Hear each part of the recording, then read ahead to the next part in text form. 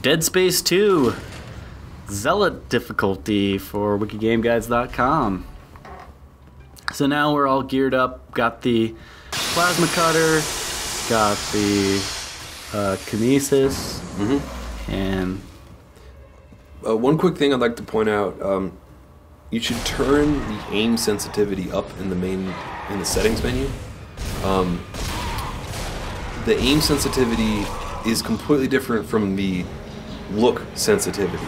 Alright, so when you're holding left trigger, that is your aim sensitivity, and it's much slower than the look sensitivity.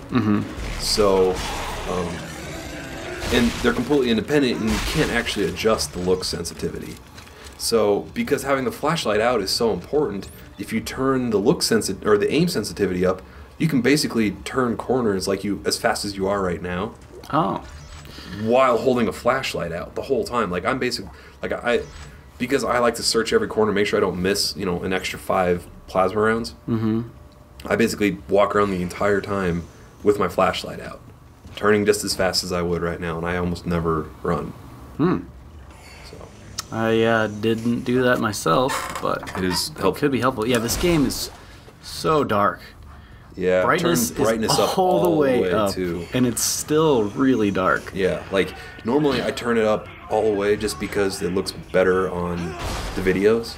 But this is like, I need to turn it up another 50% and then I'll be happy. Yeah. Like this is kind of sketchy. Luckily, most of the pickups are lit. Yeah, they really stand out, which is good. So yeah, you could see it blinking. So I played the first Dead Space a few days before I played this, and I played it on the PC, and I think I like the 360 controller a lot better. Mainly because there's so many alt fires.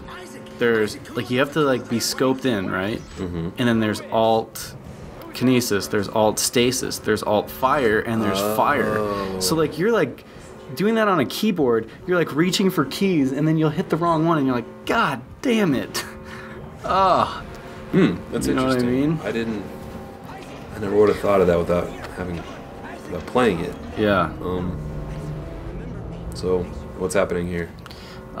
This dude's telling you to follow him, and then this chick's he's like, oh, you screwed me, and she's like, let's see how long you survive without my help, and you're about to be assaulted by a bunch of these dudes. So, conserve. Yes. On the hardest difficulty. It's so good to know that you can use their arms. So I got 3 shots, get a spear from him, wait for the next guy.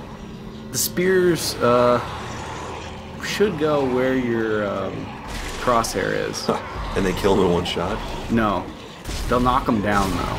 Oh. The weaker one, sometimes it'll kill in one shot, but usually it takes 2 shots. But each dude has 2 arm spears. So usually if you kill one dude, you can kill the next dude. But then if they start crowding you, just whatever, use the ammo.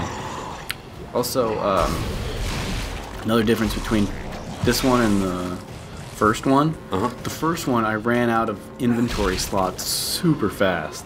Okay. And in number 2, I had to work to run out of inventory slots. Really? Yeah, I mean, there's so many different guns, so many different types of ammo, and you can only hold 25. In the first game, I would run out of inventory slots carrying 2 guns.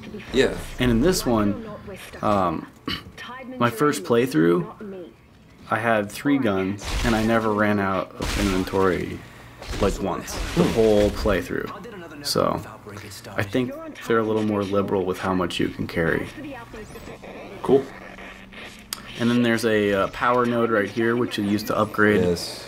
It's the exact and I think same there's as 4 on this first level. 5.